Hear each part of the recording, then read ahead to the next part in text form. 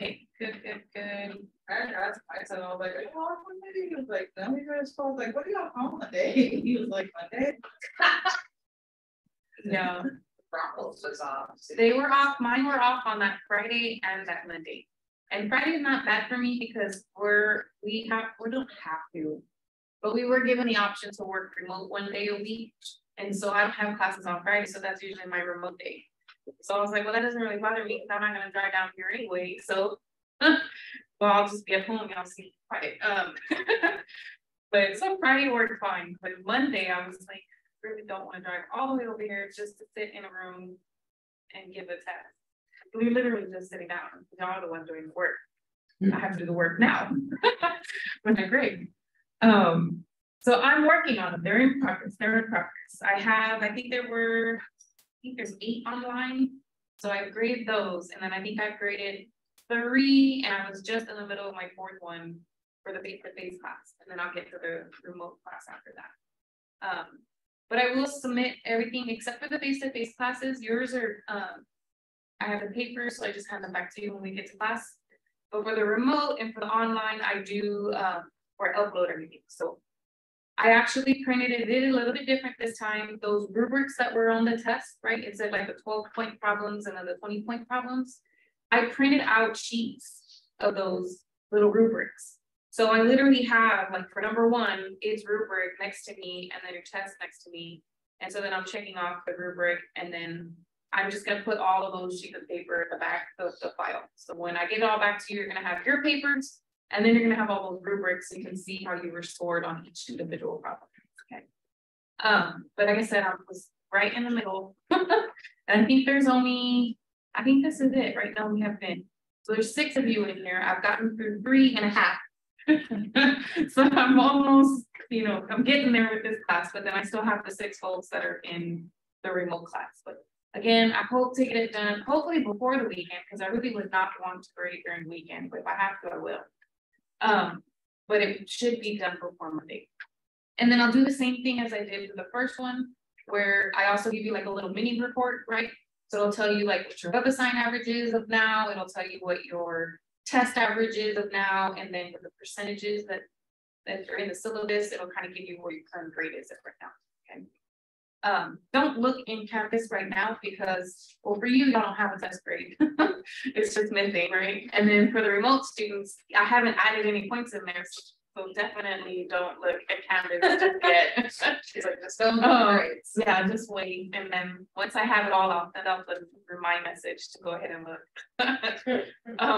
But right now it's a little crazy. Okay, this was my reminder to hit record, but I am recording, so I'll erase that. Yes. I got a question about this. I don't know if you went over it on the formula sheet, the formula for the X base, that X with the line, Y, and line and stuff. When you don't have the actual formulas, the X and G of X, that formula wasn't on the sheet. What do you mean? I don't think I have that with me. Oh, but I have it on the online. Here, let me go grab it. On our review sheet, it was there. Oh,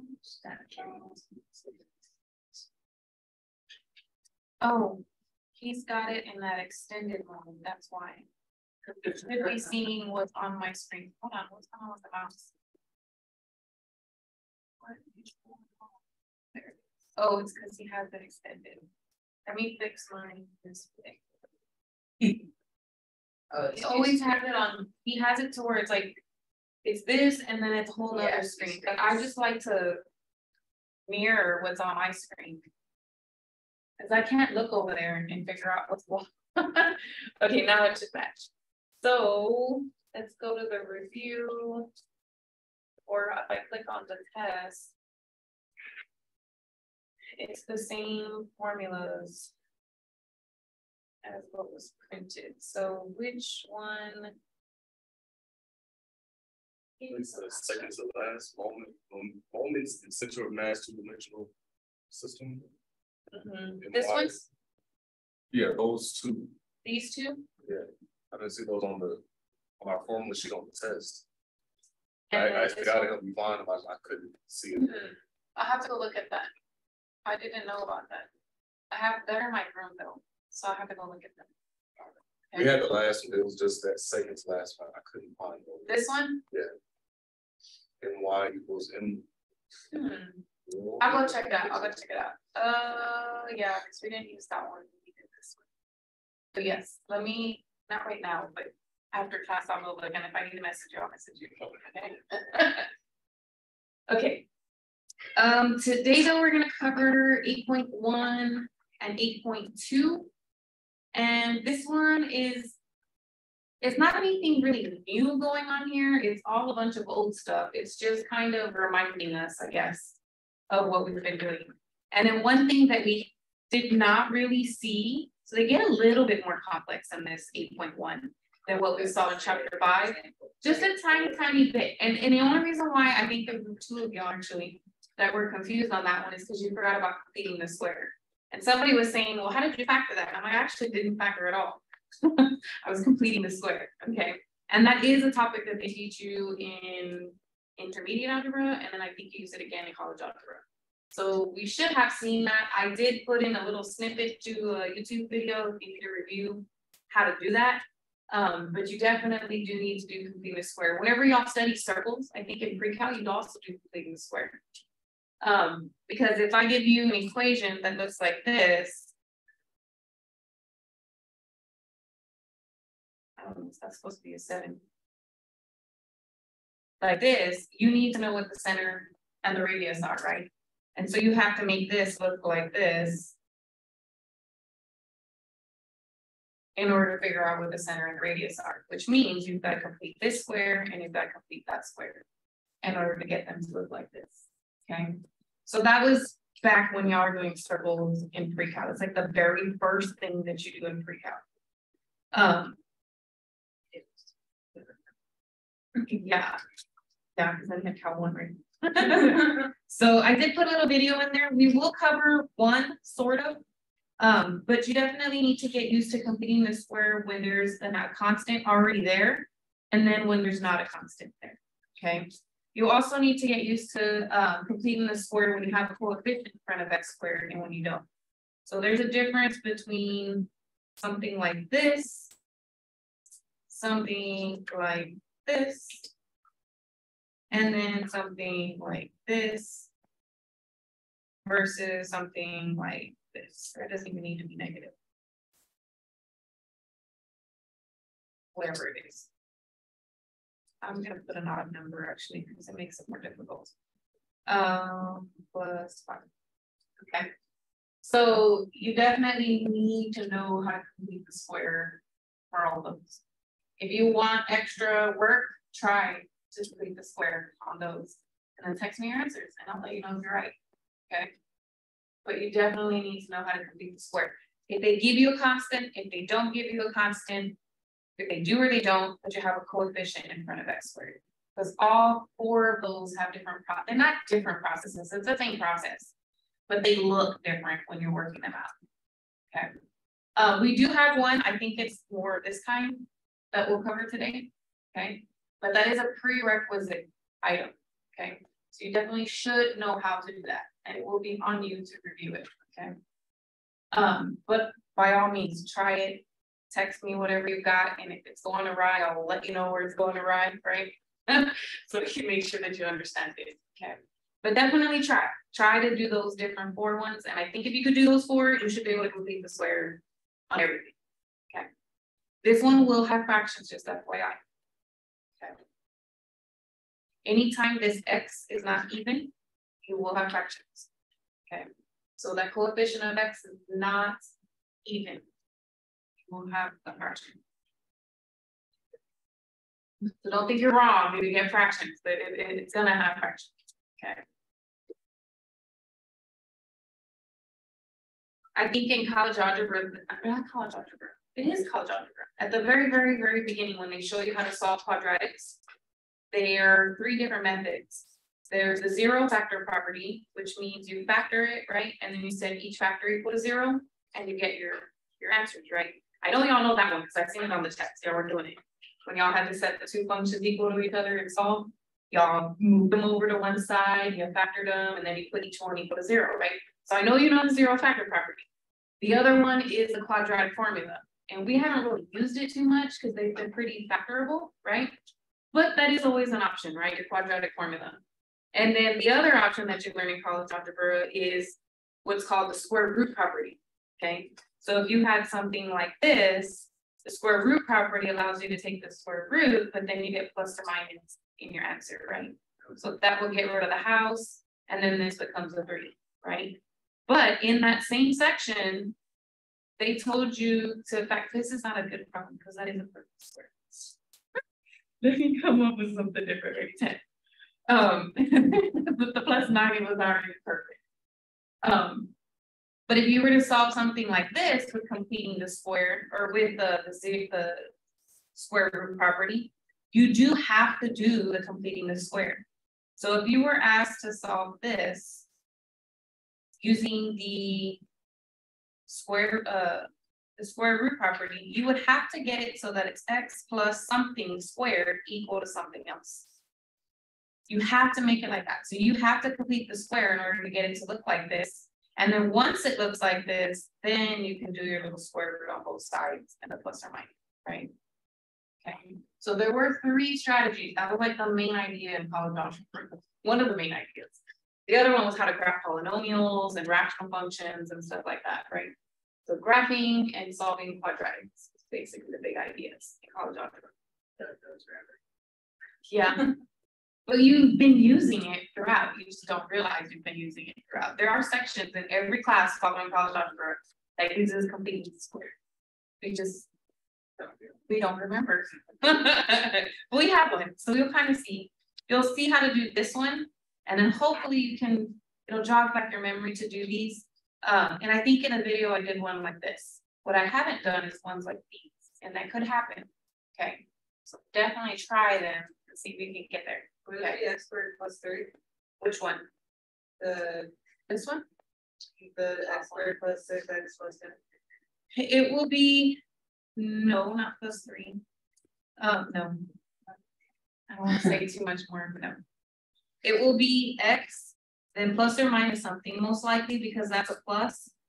It will be plus something squared, and then you'll have plus or minus something else. And then when you FOIL this and you combine that with it, it should give you that 10 constant. Okay. So that's what you're doing, is you're basically peeling it apart.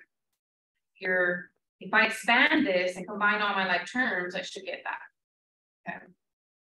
And so yeah, if you want to know the answer, I'll tell you what the answer is, but you got to figure out how to get there. That's the answer. Okay. But you've got to figure out how do you get that, okay? And especially how do you get that for this one? This one's the weird one, okay? It's all fractions. And I definitely, that one I can look at and figure it out, right? But this one, I know it. That my brain does not work in fractions. So there's no way I would be able to just guess this one, okay? It would require a little bit more elaborate explanation there, okay? But let's try. So we have one, and then I think there was another comment on the videos that said, like, how will I know when I'm gonna have to complete the square, when I'm gonna have to do all of that?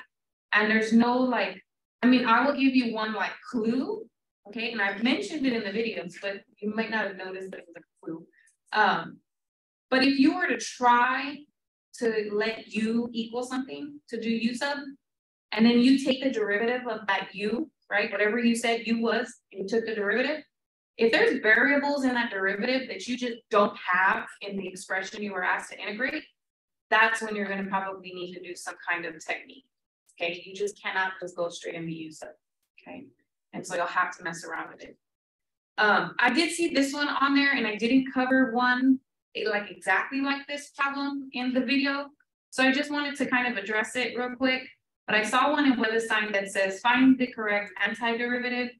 And so I just wanted to make you guys aware that essentially what you're doing on this problem is you're just taking the integral of both sides with respect to x. So notice that I'm just writing everything the same, but I'm putting the integral and then the dx around each side, right? What happens here is that these pretty much cancel and you get the integral with respect to y. And I'll leave that one alone. And what's the integral with respect to y?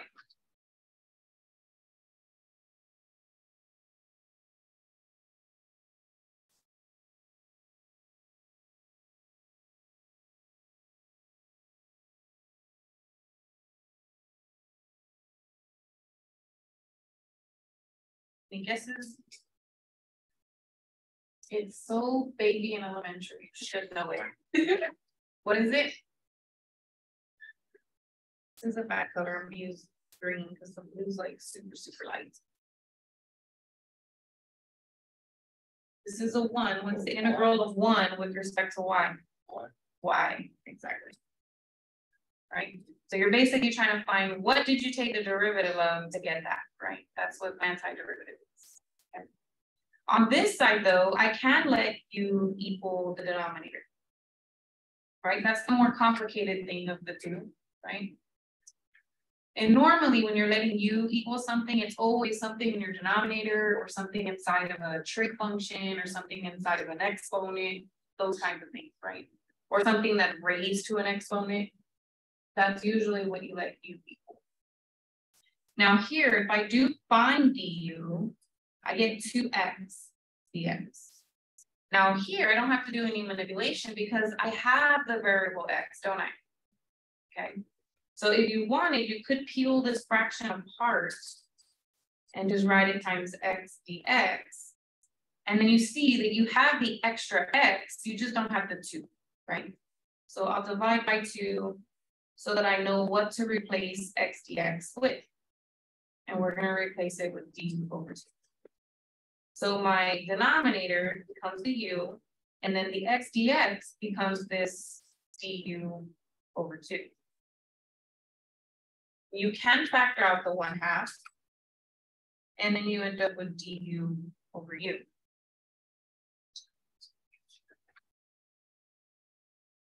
So then we get the ln of the absolute value of u, and since I don't have bounds, I do have the plus c.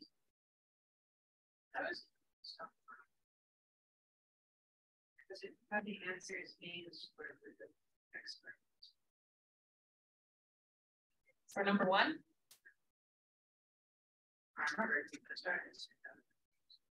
It might have been a different one. It should not have any square roots. Nope.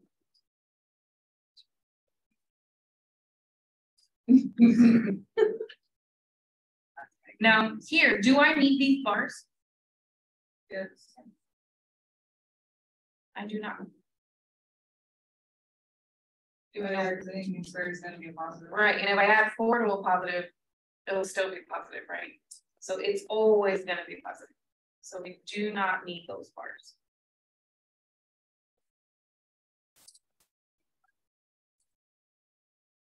So then this is what they're asking you. Okay, just that part.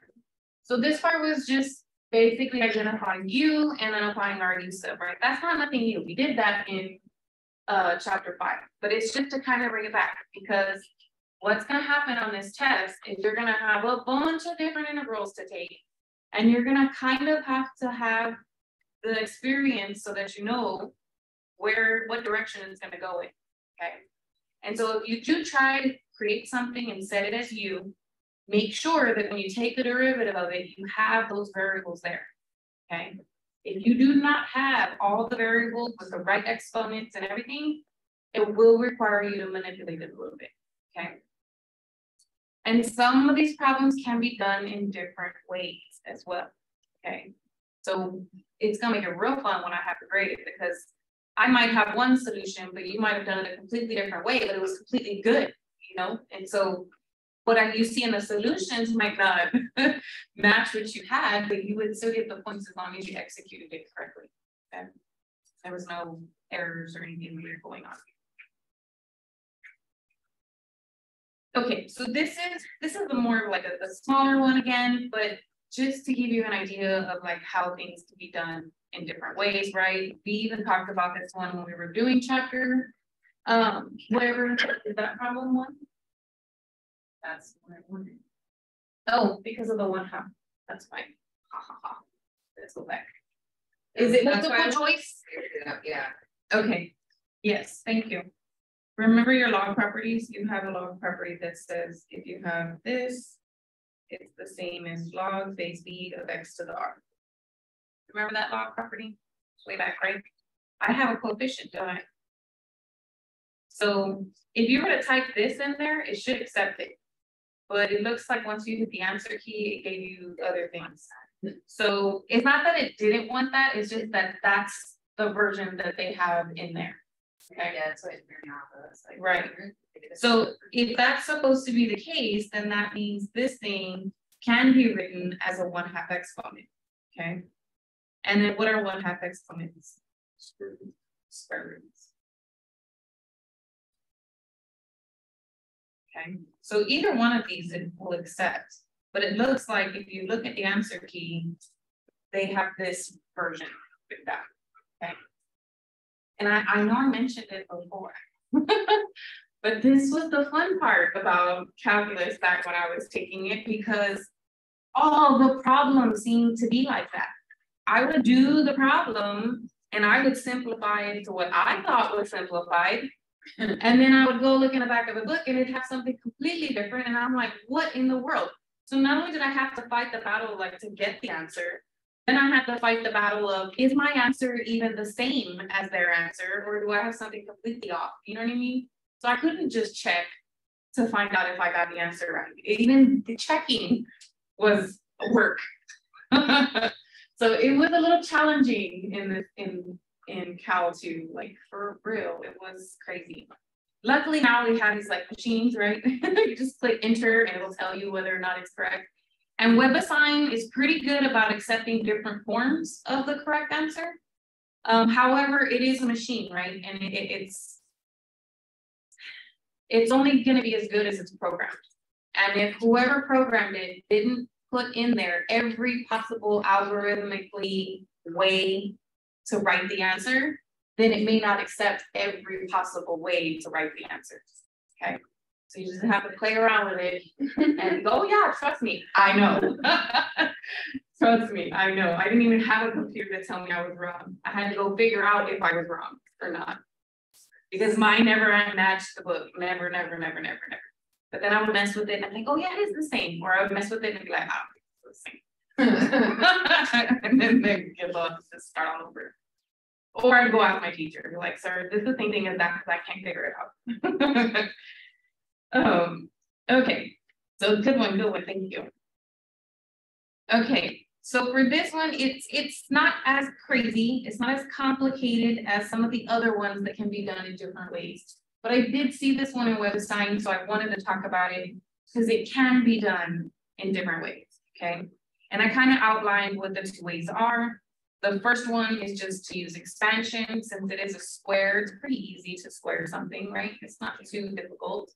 And then versus using use substitution. So you can do it either way. Both of them will give you the exact same answer.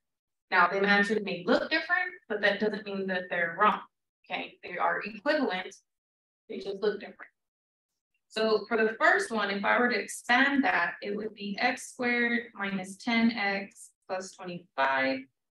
And I could even kick the x out just so that I can integrate each term individually, right? And then put plus c, because that's what you get when you don't have bounds, right? You get your constant of integration. So here it would be x cubed over 3 minus 10x squared over 2 plus 25x. And then if I distribute the 6 back in, that would be 2x cubed minus 30x squared plus 150x plus c.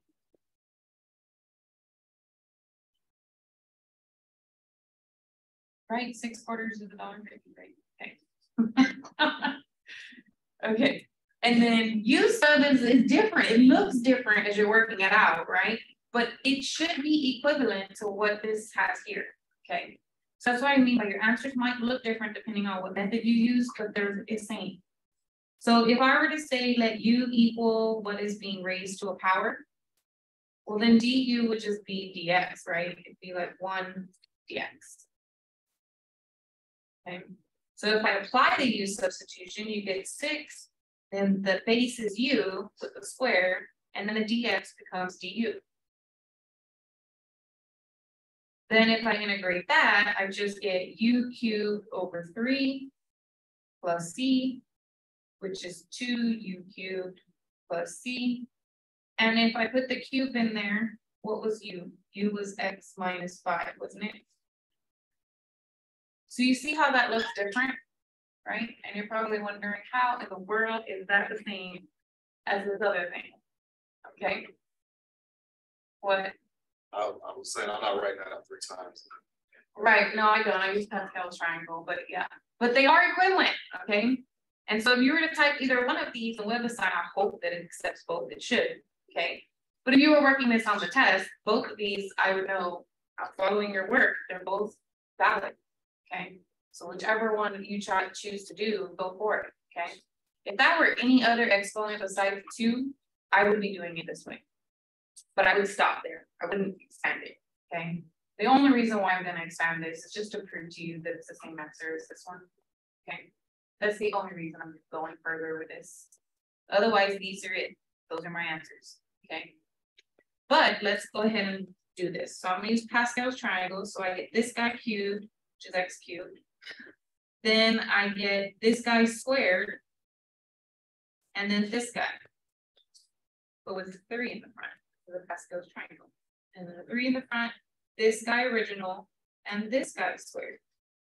And then finally, no more x's, just the -5 cubed. And then I'm gonna squeeze in my plus c.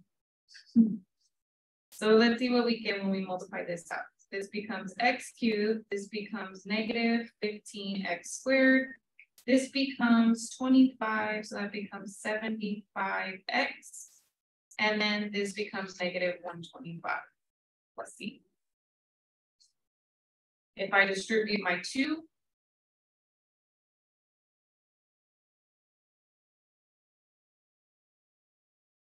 are those the same?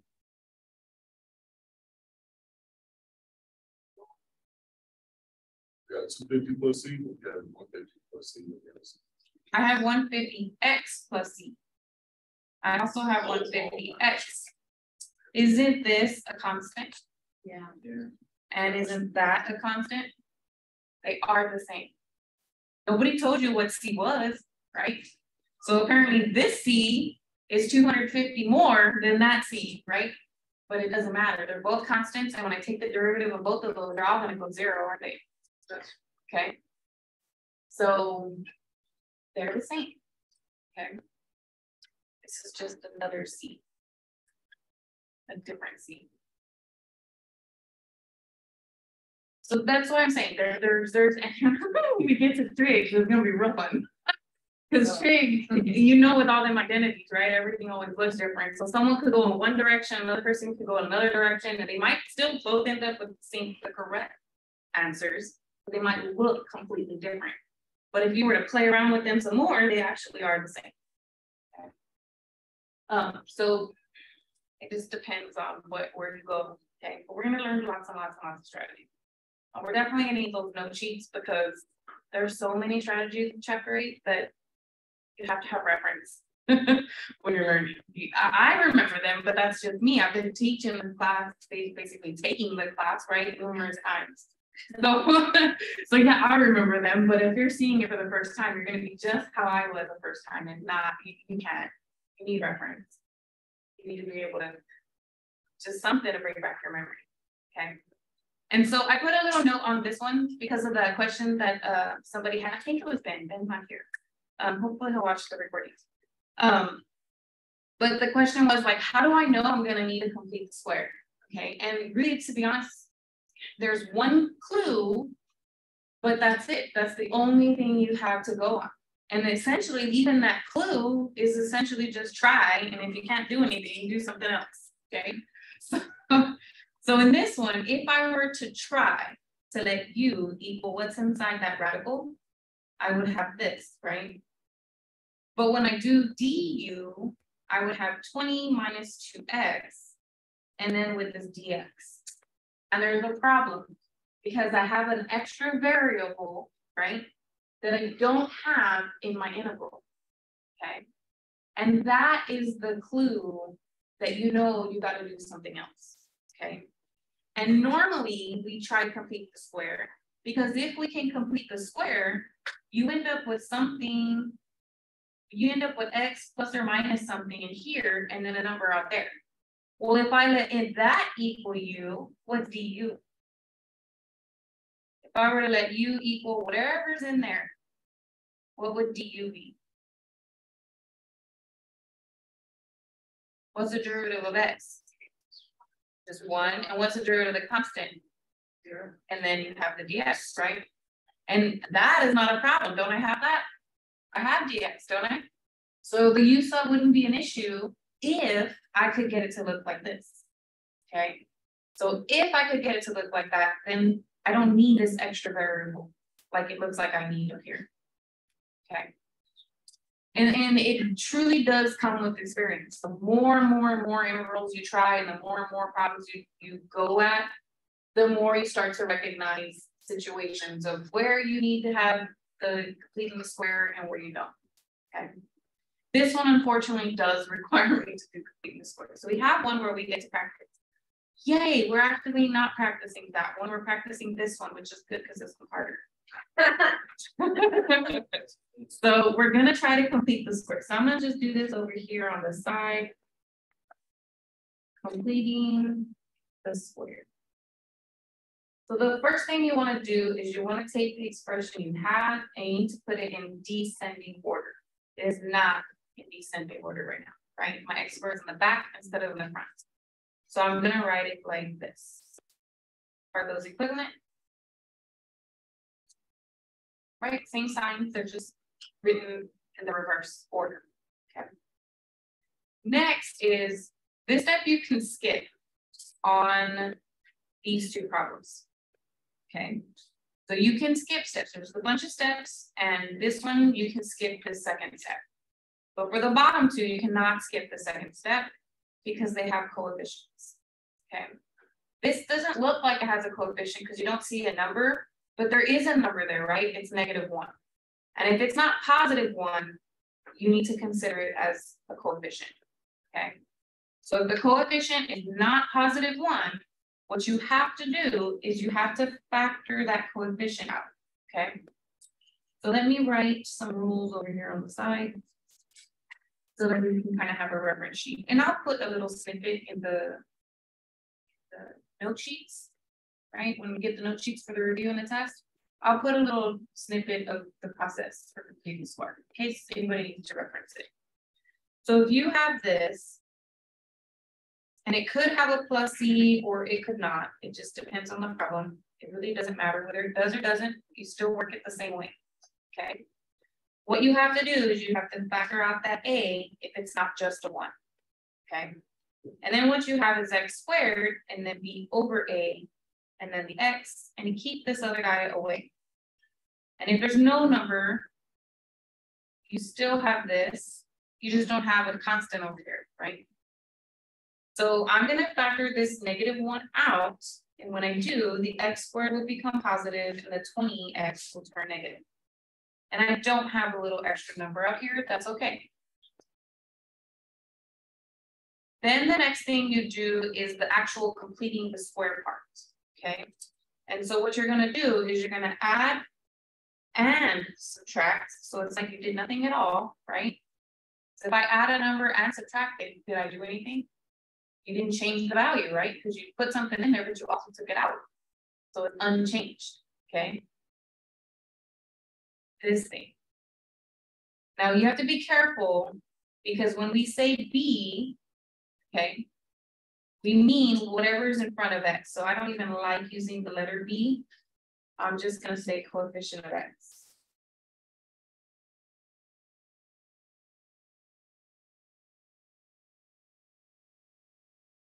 So you have to take whatever that coefficient of x is and divide it by 2 and square it. The only time it would be B is if I didn't have to factor out the A, then this thing would have never changed, right? It would have just been like that, and then I could have added the B over 2 squared, okay?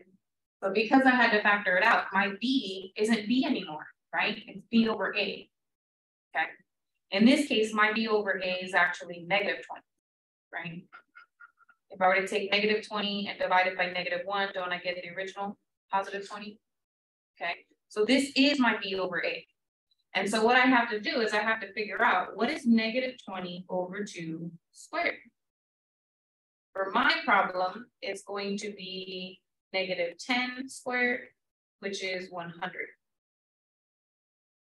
So that's the number that I'm gonna have to add and subtract, okay? And if I add it inside the parentheses, I also need to subtract it inside the parentheses, okay? So when I come over here, I'm gonna say -20x, and then I'm gonna have to add the 100, and I'm gonna have to subtract the 100. Now, it's hard to do this with the symbols, but essentially what you would do is you would have plus, so in this case, it's b over a over 2, and then minus b over a squared.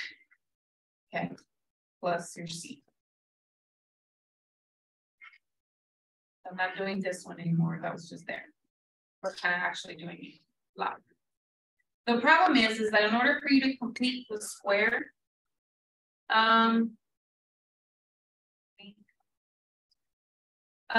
order for us to complete the square, we only need 3 terms, right? Whenever you complete the square, whenever you square something and you FOIL it all out, right? You combine your like terms, don't you always end up with something like this, right? Where you have, oh, you can't see. You have 3 terms. You have whatever your x squareds are, whatever your x coefficients are, and then your constants, right? After you combine like terms. So we only need those 3 terms in there. We don't need this extra one that's out here, okay? So what you're gonna have to do to kick it out is you're going to have to distribute this number to that number to kick it out of the parentheses.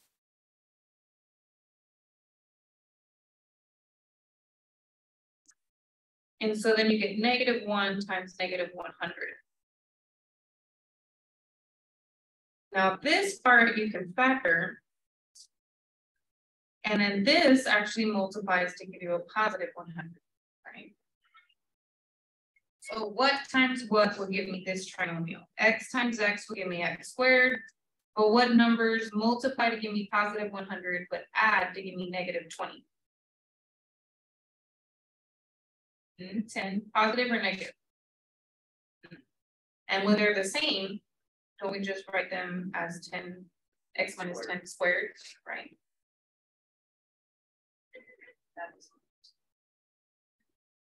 And then if I want, I can rewrite them the way they were before, right? Where they had the positive guy in the front. And have that there instead, okay? So this is not what's going to be in the review. It's like words and it tells you what to do. But I just kind of wanted you to see it does work for whenever there's a number in front. And it even works when there's not a number in front. It's just not as complicated when there's no number that you took out, because then you don't have to do this distributing business. You just have it over there on the side already. I'll give you this example, right? We talked about. Okay, so if I were to scoot that guy over there to the side just to get out of my way, okay, what is half of 6? Squared. So I'm going to add 9 and I'm going to minus 9. I don't have any parentheses where I'm going to kick somebody out, right? So you basically just factor this thing, which is x plus 3 and x plus 3, and you combine these guys and you get +1. And then that thing's just x plus 3 squared, which is what we said it was, right? So it's not that bad when there's no number in front, okay? But when there is a number in front, it's this. It's a little bit more lengthy, okay? And if you didn't have this guy there, okay, then all that you would get is you would get the x plus 3 squared, but then that number would be down here because you weren't given an extra number to combine with it, okay?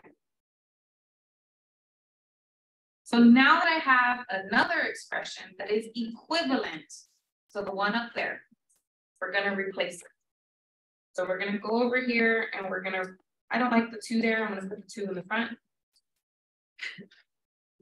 So it's 1 over the square root of 100 minus x minus 10 squared. Yes. And so this is equivalent. Every single line we've been doing has been equivalent. We've just been manipulating it, right?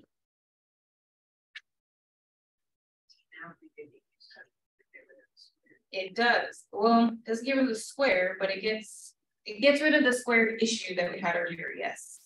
Because when I do du now, what's the derivative of x? It's just 1, and then derivative of 10 is just 0, right? So we just get du equals dx.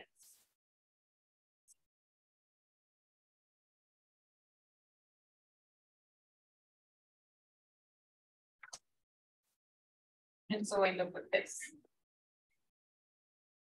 And this should look familiar. It looks like the arc, the inverse trig function formulas.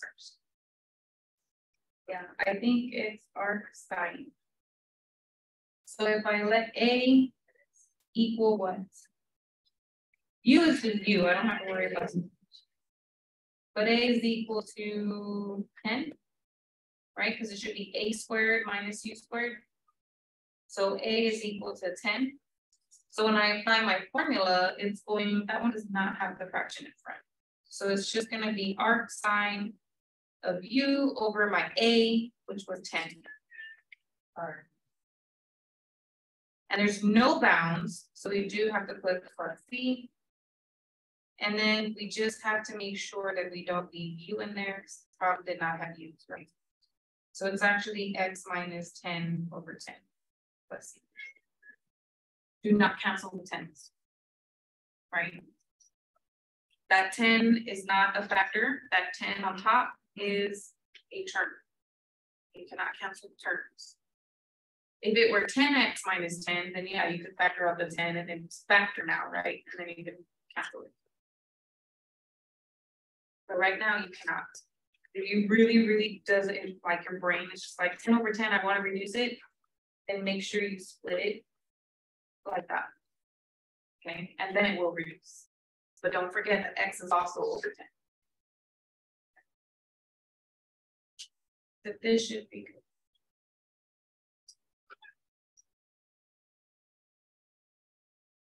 One with the, what is going on to my computer?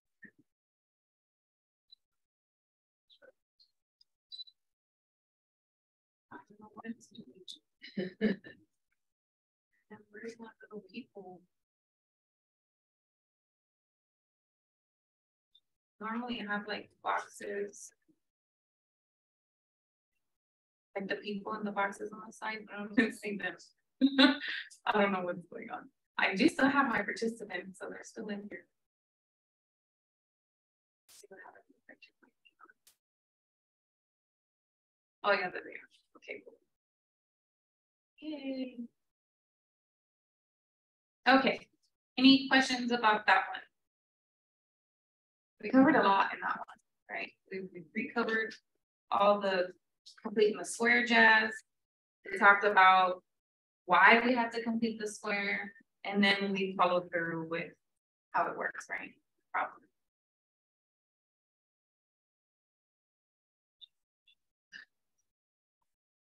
Because there's a couple of them in the homework that make you complete the square. There's a few. The other two actually look a lot like the ones that I did in the video. So I didn't want to do those as well because we already had one that was very similar in the video. But I definitely wanted to cover one because there were 2 or 3 people that had a question about it. Okay. So this one, does this one require use of? That's the question. Not does it require use of, does it require completing the square?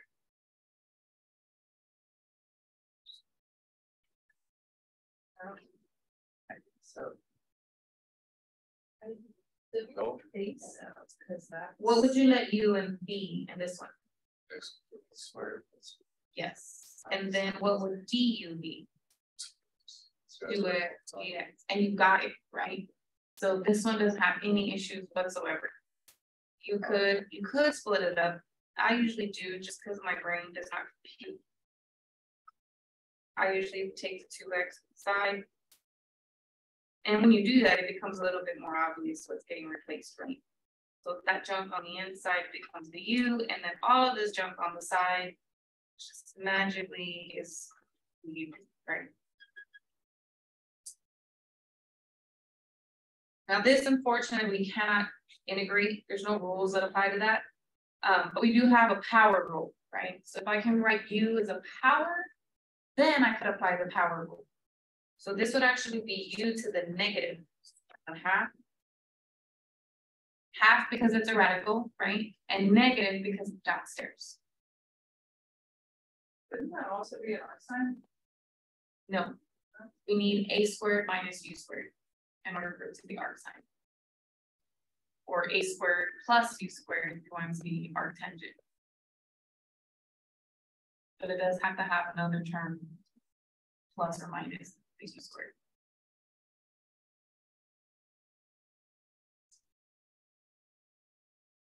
So when we apply our power rule, oops, there will not be no more S. I saw that on that test. I don't know who was doing it. I don't know if it was an online class or a remote class. It can't be the remote because I haven't graded the remotes yet. But I don't know if it was somebody in this class or it was somebody on the online class. But it was a notation situation where you were already applying the exponent rule, but yet you still had an S here. You can't put the S when you're already applying the integral rule, right? If you look on your integral sheet, you have the integral and then you have what it's equal to, and there's no more S over here on this side. So make sure you don't put the S when you're applying that integration power rule. Now this one, I don't get to put plus C because we do have bounds, right? So we have to say, oh, we're going to evaluate it from 0 to 4. But not U equal, that's not for U. Those bounds were for X, aren't they? So you'll notice in my papers, whenever I do the solutions for the test, I always, as soon as I change the variable, I keep writing like X equals this and X equals that to remind myself, go back to X before if you don't change your bounds. Some people change the bounds. I know there's a few people in the remote class that change the bounds. They say, oh, well, if X is 0 and I square 0 and I add 4, then that bound will become a 4. And if I square 4, that's 16. And if I add 4, that'll make it 20. So my bounds should be for U 4 to 20. And then when they get this, they'll just plug in the 20 and plug in the 4 and do it. Okay. And it's totally okay to do. However, sometimes this gets a little more complicated and it's not as easy to just change the bounds for you. So I never do it. I don't even bother trying to think of when can I do it, when can I not do it, and all that jazz. So I just leave it alone and backs up. Okay. As long as you backs up, you're good. So remember, dividing by 1/2 is the same as multiplying by its reciprocal. So it's actually 2 U to the 1/2. And then if I put back what U was, and the 1/2 means a square root, it's X squared plus 4, right? And now that I have my X back in there, I can just put 0 to 4. If you put 0 to 4 the whole way without writing X equals, that's okay. I don't mind that. That's not going to be counted wrong or anything. The only reason why I write it for me personally is so that I have a bad habit of just wanting to, I did all that work. I just want to plug in the numbers already. And so I have a bad habit of plugging in the numbers to U, even though I didn't back up. And so that's why I usually write this to remind myself to back up. So when I square 4, it's 16 plus 4 is going to give me 20. And when I plug in 0, 0 squared is 0 plus 4 gives me 4. I think you can simplify those. This will be 2 times 2 square root of 5, and then 2 times 2. So you end up with 4 square root of 5 minus 4.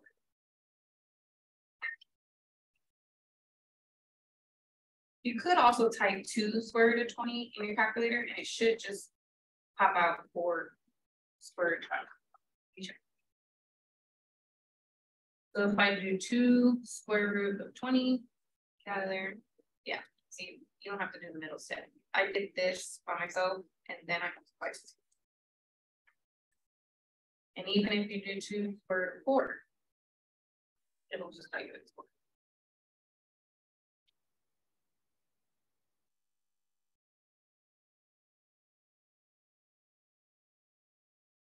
I've just seen square root of 12, square root of 20 like a million times in my life, so I kind of know it's already 2 square root of 5, right? Y square root of 20 is 4 times 5, right? Break it up and you get 2 square root of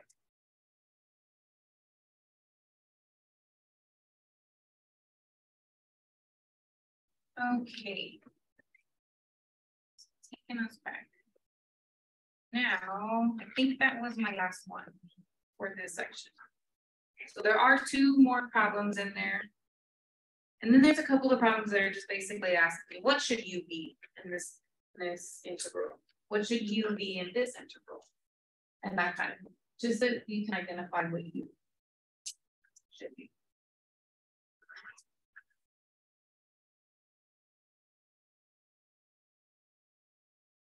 Now, a whole new technique, right? Because this is not nothing new. It's just kind of getting a little bit more intense. And so I wanted you to see like when you can use sub, when you need to mess with it to use sub and stuff like that, okay?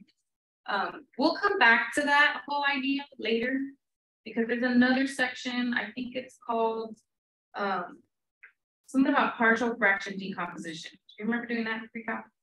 Yes. That was to the end of pre-cal, so it might be more memorable. So remember the stuff at the end, not the beginning. But yes, we did do partial decomposition, and we'll go over it again. There will be a little box because it's the whole process, right? And we definitely will use that one too. So there will be another technique of manipulation later, but right now they kind of cut into a totally different topic, which was by parts. Remember that section? So this one was by parts, and then there was a good question, and I think it was Rebecca that asked it. Is it possible to use tabular method all the time?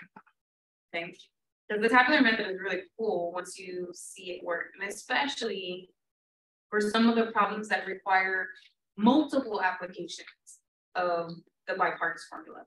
So like you do it, and this is the by parts formula. It's u b minus. So if you're integrating u dv, then the integral is ub minus the integral of b du. Okay, that's the rule. So yes, you always will have something as u, and you will always have something as dv when you're starting off. Okay, and then you're going to use that u to figure out what du is, and you're going to use that dv to figure out what v is. Okay. So you have to identify what u is and what dv is, and then you have to take the derivative of u to get du, and then you have to integrate dv to get v. Okay. But sometimes when you do that and you apply, you get this. Sometimes this little integral right here cannot be integrated unless you use by parts again. And so then you have to do by parts with that again. Okay. And sometimes it repeats multiple times, and I mean like 4, 5, 6, 7 times. Okay. It's a nightmare to try to do it by hand, each separate one time. Okay. Because you'll basically get this term minus 2 more terms, minus 2 more terms. You know what I mean? And it just grows and grows and grows. And it's this long termed expression. So they came up with what was called the tabular method. Okay. Now the tabular method can be used. However, it does not work for everything. I mean, kind of sort of. There will be a point at which you have to stop and you have to look at what you have and then do some more manipulation. There's one famous problem for that, and that's, I think it's the integral of secant squared x. Okay, it's a whole thing.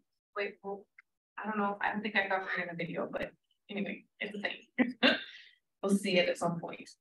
But what happens is that if I were to integrate, let's say something like e to the 2x cosine of x dx. They always say to let u equal the algebraic expressions. So like anything that has like 7x, x squared, x cubed, x to the 4th, anything like that is what you usually try to let u equal. And the reason is because whenever you do that, let's say I had, whatever it is, like x to the 5th power, it doesn't matter what it is, 2x to the 5th power. If I take the derivative of it, and I keep taking the derivative of it, you will eventually, right, get to 0. Okay, so there's only a finite number of integrals that you'll have to take to get the final answer. Okay, however, I forgot the word. There's a word in these things. They're called non-transcendental. Okay, so this is called a transcendental function, and then these guys are like non-transcendental. And what it means is that you could keep taking the derivative of them forever and ever and ever and ever, and they will never get to 0. And what's going to happen, if you're trying to do tabular method, you can only stop once you get 0. So if they're going and going and going and going forever, tabular method is probably not the best way to go, okay? Because you have to have a stopping point, okay? That's what's interesting about this one, because what happens with this is you take the, and I don't want to do it, but I'm going to do it. So if we take this thing, I think it's secant cubed, actually, not secant squared. So if we take secant cubed x dx, we separate it. We get secant.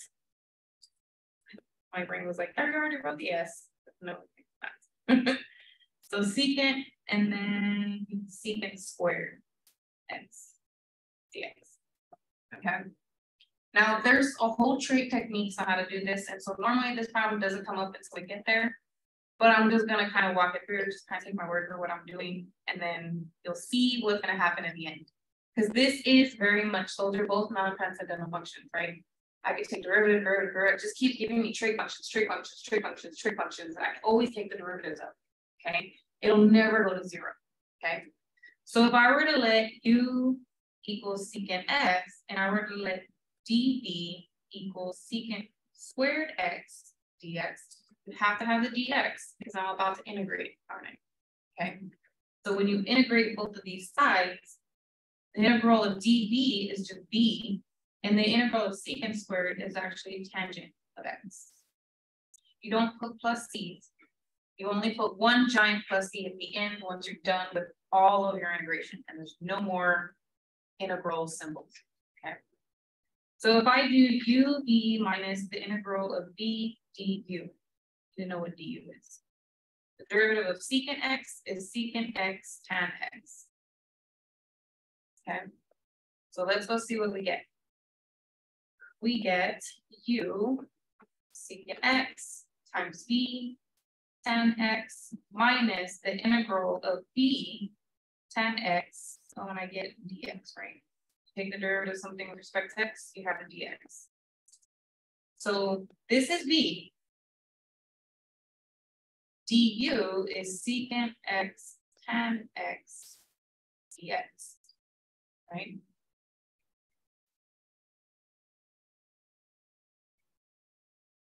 Now that could be secant x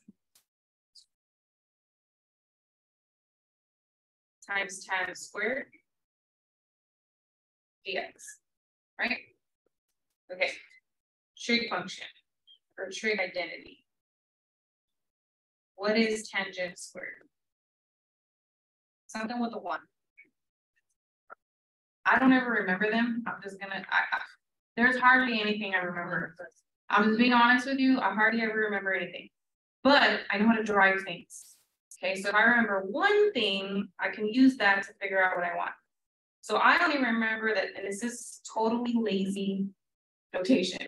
Okay, so don't kill me here. I'm just being lazy. Okay, so that's sine squared plus cosine squared, right? Equals 1. We know that one. That's normally the common one. Okay, but if I want secant, that means I'm going to have to divide by cosine, right? So if I divide all of these by cosine squared, that's secant squared, sine squared over cosine squared, which is tangent squared. This is the same thing, so it's 1. And then this one is secant squared. So I have the other trig identity, and I don't need to remember it at all. If you divide them all by sine squared, you'll get the other one with the cosecant and the cotangent. Okay. But I want to know what just tan squared is, right? So you minus the 1 over.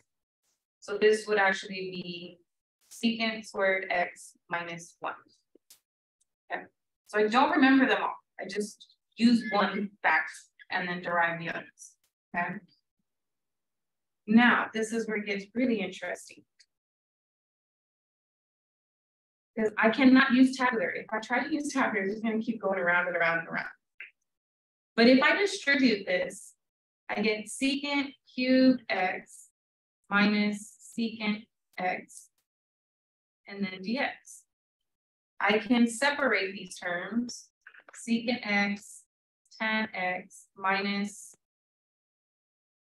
okay, this minus actually goes to both terms, doesn't it? So when I separate it, it's going to be secant cubed x dx, and the negative and negative will be plus the integral of secant x dx. Here's the question. That is on the chart. So if you go look at your table, do y'all have that worksheet with you? It has something to do with ln, I know that. Can I borrow that? 200 slots. They're like awful. Don't ever think that happened. Not walk today. Okay, so where's it at? This one here. So this number 12 tells us the integral of secant. But notice nowhere in here does it say secant cubed or secant squared. Well, secant squared is in there because it's tangent, right?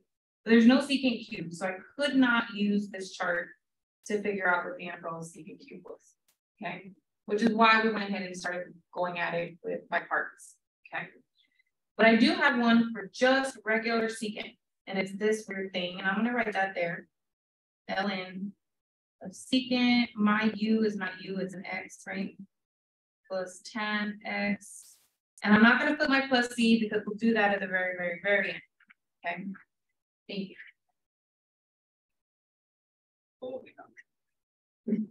Continue trying to come down my stairs.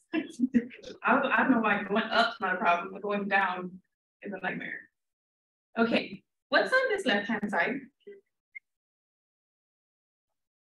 What if I start with? What is it that's equivalent to this? Yeah. This thing, right? What I started with, isn't that was equal to this? Okay. Now, if I were to use tabular method, I'd be going on and on and on and on and on and on and on forever. But here, do you see anything? You got that original formula inside. Right, we have this that we were trying to figure out over here as part of my answer, right? So this is where the tabular method does not work, and just doing it by parts works. Because I can add this thing to both sides of this equation. You're saying that equals that, that's a statement. Once you have those equation statements, you can work with them, you can solve them. Then I have two of these, don't I? And so then here I only have these two terms. And if I was trying to figure out what just the integral of secant cubed is, don't I need to get rid of that 2? So then you just divide everybody by 2, right? So you get that the integral equals 1/2 times all of this stuff. I apologize if I do it in the video later. Just zoom right over it because we already did it here. But this is the classic case where tabular does not work. Just because we have those non-transcendental functions, they don't just go to 0. Okay, it's not like x or 5x plus 10 or any of those algebraic expressions. They don't go to 0. Okay, and if I were to try to do tabular, you'd be going around and around and around and around and around forever. But if you just do by parts and then use some trig identities, you get this weird algebraic situation happening. And then you can find the actual integral. Okay. So no, tabular method does not work all the time. That was a long answer, right? I'll now include that in the notes. You only want to use tabular method if you have expressions like with x. So like some coefficient maybe, x, and then some power, okay? Those are when you want to use the tabular method. If you have just x without a power, you don't have to use tabular method. I mean, you could, but you don't have to, okay? Because it's only going to have one application of the integration rule, of the by parts rule, and that's it, it'll be over, okay? But if you have an x squared, and if you watch the video, we did have a double application of the by parts formula. If you had an x cubed, it would be a triple application of the by parts formula. If you had an x to the fourth, it'd be a quadruple application of the by parts formula, okay? And so that's when tabular method would definitely come in place. Now I think we do have, no I don't, but I know I did one in the video where it had an x squared or an x cubed, and then we had to do it like again, okay? For here though, it won't require that. So if I were to let u, and you always want to let u equal the thing that is easily derived, okay? Now this one's kind of weird because you have 7x, which is pretty easy to take the derivative of, and you have e to the 4x, which is also pretty easy to take the derivative of, okay? But, and they're also both equally, easily integrable. Meaning I could take the integral of 7x pretty nicely, and I could take the integral of e to the 4x pretty nicely, okay? What's the problem here is that you need to go with the easiest one, and if you can, let u equal the transcendental one. So the one that will eventually go to 0. If I do the derivatives of e to the 4x, I'm always going to get e to the 4x times some coefficient, okay? So that one's definitely not going to be the u. But I can't start yet, because look at this form, and then look at this. This is a fraction, that is not, right? So I cannot start saying what u and dv are, because this does not look like this. But you can rewrite it with a negative exponent, and then now it looks more like just one line, right? Now, I know that this guy, when I take the derivatives of it, it will eventually go to 0. So that's the one that I'm going to say, let u equal 7x. And then dv will be e to the negative 4x dx. So that when I integrate these guys, I get v equals, and here's not too bad, I just get 7 dx, right? Now there's a whole process with that integral of e to the whatever, but if you do it enough times, you start to realize the pattern, okay? In the rule, it tells you that the integral of e to the u du is just e to the u, right? But what happens if that is not just the same as this, okay? You have to use the u sub, right? So if I have this,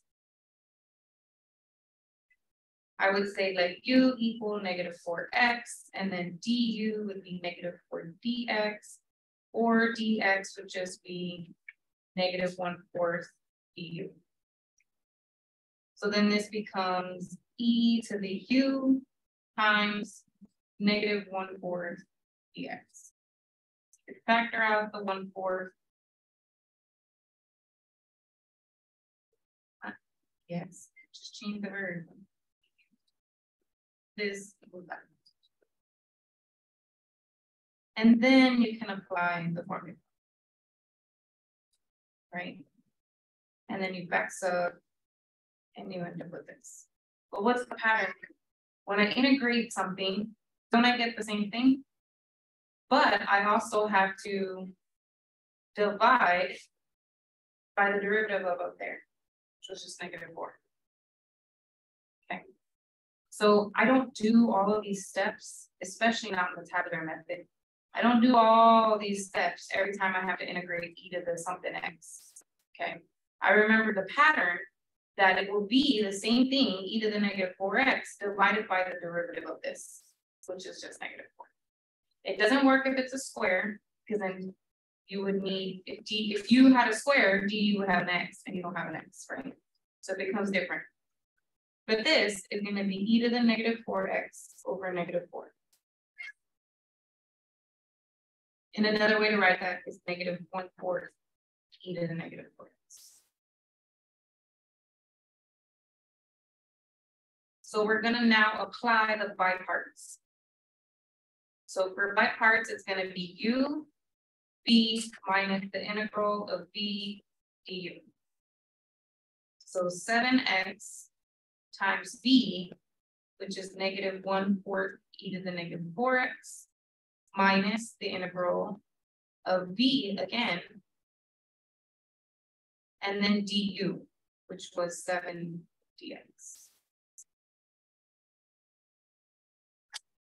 So u b minus the integral of b again, and then du.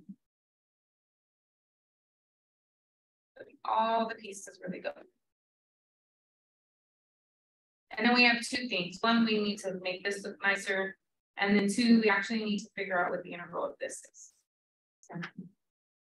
So this is going to be negative 7 over 4 x e to the negative 4x. And if you multiply those guys and you pull out the coefficients, this will be plus 7/4 integral of e to the negative 4x dx.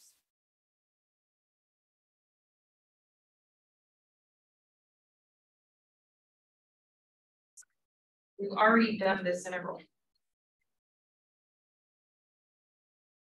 Didn't we just do it over there? Right? So I multiply those guys together, I multiply these two together, but they're constant coefficients, right? So I just put it up to the front, and that guy's there, that guy's there. And this integral we've already done, we got this expression. So this integral here will be that same expression.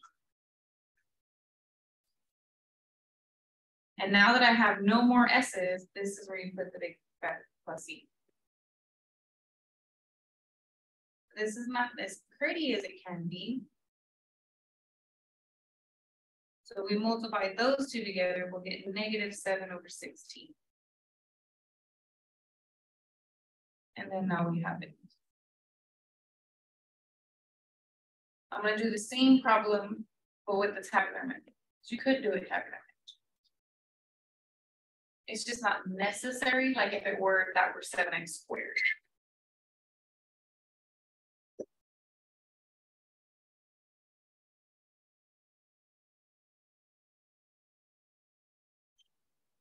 So the fourth one was regular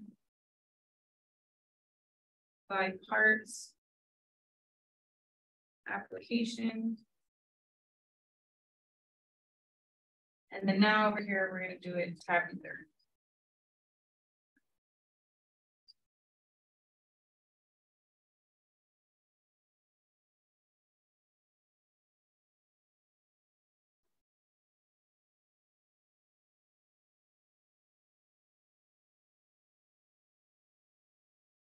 So I'm still integrating this thing. We still had to write it as one expression without a fraction. So that part's not any different. It's the same thing. Okay. The only thing is that we're not going to be doing the u, b, and then using this formula. We're going to do the by parts, which uses a chart instead of this formula. It's equivalent to it. It's just instead of. So let me go over here. And basically, you're going to have a bunch of derivatives for u, and then a bunch of anti-derivatives for dv. Okay. And you don't use the dx. It's just not in there when you do the tabular method. Okay. So when I take 7x, because that's the one that will eventually go to 0, right? What's the derivative of 7x? And then what's the derivative of 7? 0. And then that's where you stop. So we got lucky because it was just 7x, 7, and 0, right? If it were an x squared, you'd have one more row, right? If it were x cubed, you'd have 2 more rows. because you have to get to a square, then an x, then a constant, and then 0. Now the dv, we're just gonna put this guy, and see this is where that little, if you recognize the rules, it comes in very handy, okay? So we already know that when we integrate this, it's gonna be the same thing, but divided by the derivative of this, which is just -4, okay? Then if I pull that out to the side, I need some room. You could even start writing them as fractions. You just write 1 over whatever number is down there, okay? But now when I take the integral of this, it's gonna be -1/4 times e to the -4x over -4, again. So when you multiply these things together, you get e to the -4x, and that becomes a positive 16, or just 1 over 16, e to the -4x. Okay, so I don't ever write this. I usually write this one and then this one. So when you see me doing it in that tabular method, I just write those versions. Okay.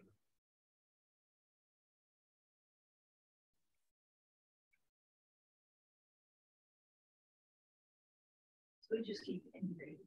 You keep integrating until you get to the 0. Once you get to the 0, you're done. You can stop. So I had the dp. I integrated it once to have something to go with, in the line with 7, and then I integrated again to have something in line with 0. Once you're there, you stop, right? 0 is the end of the line. Everything's gonna get just multiplied by 0 after that point. So there's really no point in having anything else past the 0. Okay? Because you always have to do u times v, right? So then with the tabular method is you go at a diagonal. So you never actually use this guy, ever. And you don't even use them when you do this. Does dv ever in here?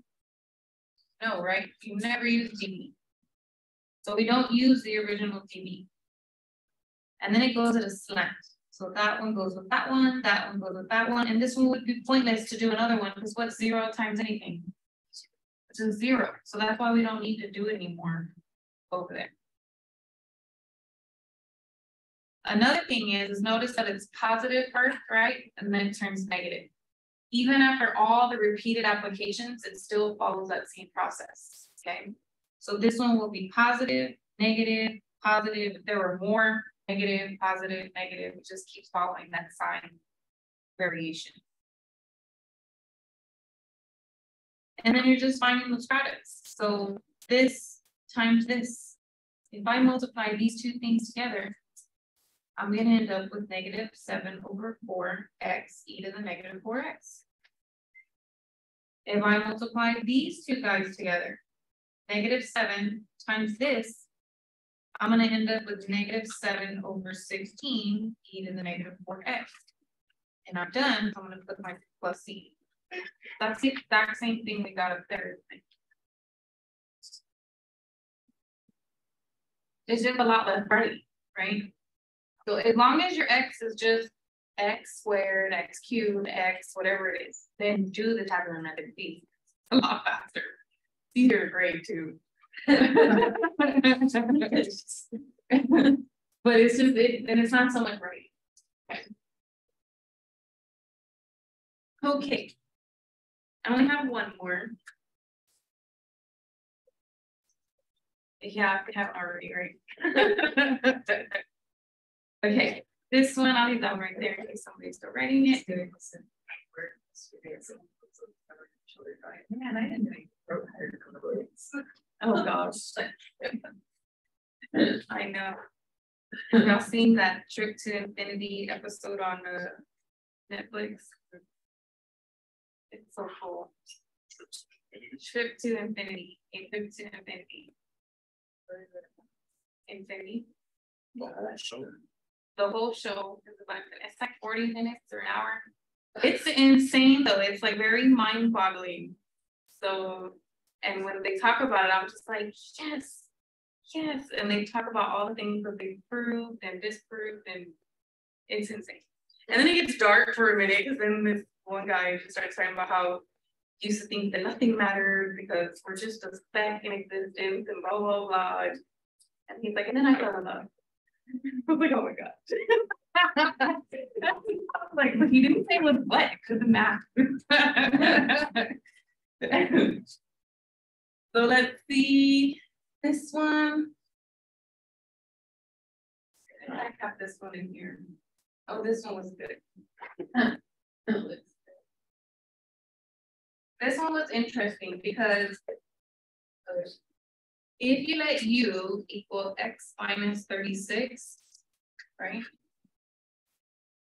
Du, which is be the 1 dx. The problem is that you had that extra x in there, okay? However, you can deal with that. You can deal with extra variables in there. What you can't deal with is when you're missing extra variables that you need for du, okay? And the reason why is because I could take this and I can solve for x to know what to plug in for x. If I just add 36 on both sides, I get that x can be replaced with u plus 36. That's not a problem. So what happens is that the x by itself becomes u plus 36. What's inside the house, that becomes a u. And then the dx becomes du. And this is not impossible to integrate. You just have to change it to a power and then distribute. So this is u to the 1/2. And if I distribute it, be careful, you have to add your exponents, right? So what's the invisible 1 plus 1/2? 3/2. And then that's just going to put a coefficient in the front, right?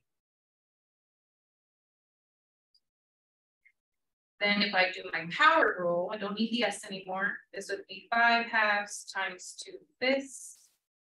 This would be 36 u to the 3/2 times 2/3. And no bounds, so we just have plus c. And then u was x minus 36. And here I got some computation to do. 3 goes into 36, 12 times 2 is 24.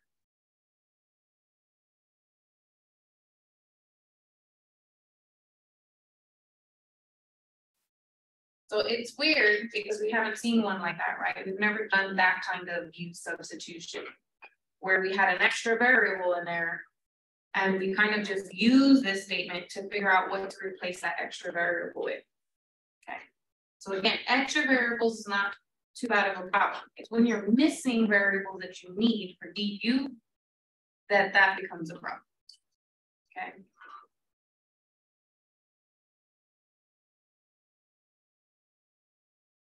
And normally the fix for missing an extra variable is the bipart, not the biparts, the complete the square. But here we had an extra. What if there was an extra x squared?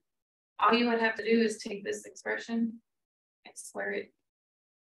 And then you would know what to replace the x squared with. You took this thing and squared it, you would know what x squared would need to get replaced with.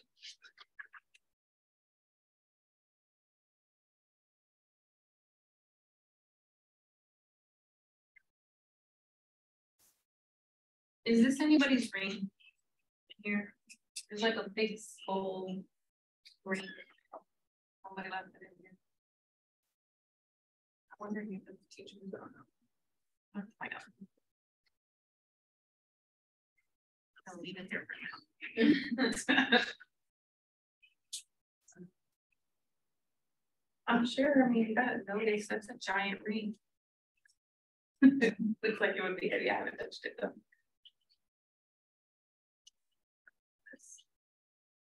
Okay, that is the end of what I have for now.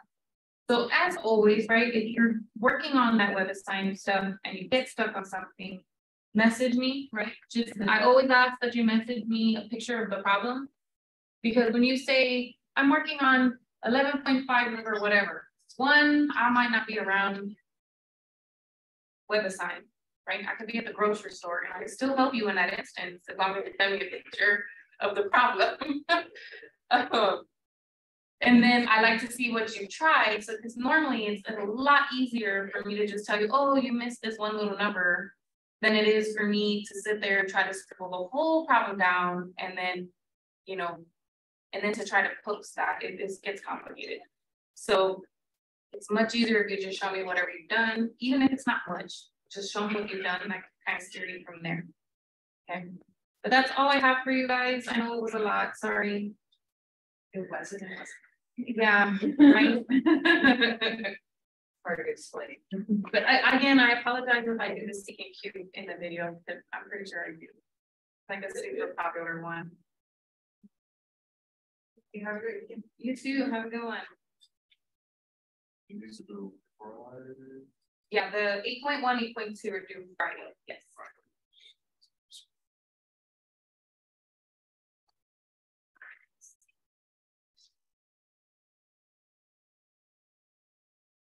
Okay, if there are no questions, you guys are free to go.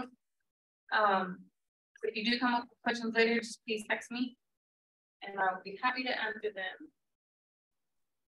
Thank you. Other than that, you guys have a good weekend. Thank you.